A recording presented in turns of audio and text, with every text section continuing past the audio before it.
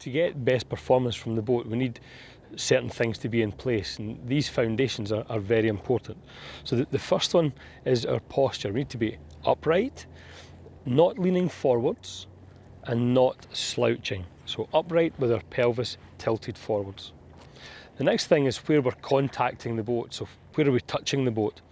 My bum's touching the seat, my hips are touching the side of the seat, and my back is on the backrest. Moving down my body, my thighs are on the inside of the cockpit here. My knees are touching just behind these marks here.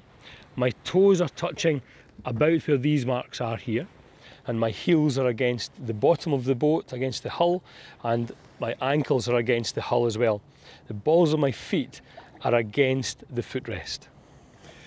So with all these contact points, that allows me to transfer the power effectively from the paddle through my body and out through the boat so that I get that desired result.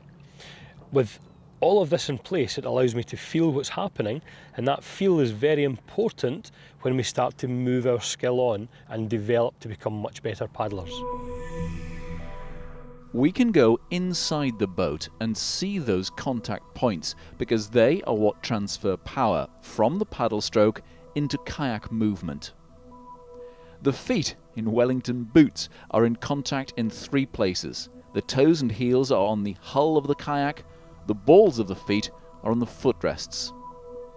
Moving up, we can see Gordon's active leg position inside the boat. His knee is in contact with the hull just behind the square we've placed on the outside.